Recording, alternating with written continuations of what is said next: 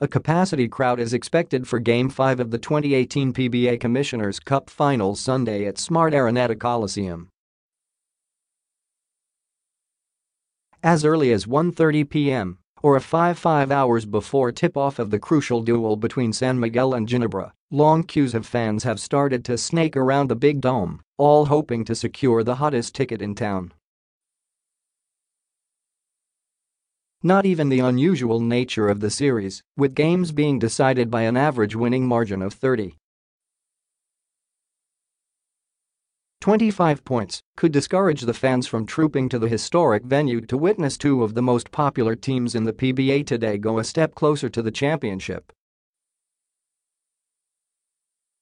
It shouldn't come as a surprise that the series has attracted an average of 12,710 fans in the first 4 games of the series, a high for the mid-season conference, with the highest gate attendance of 15,042 set in Game 2 last Sunday.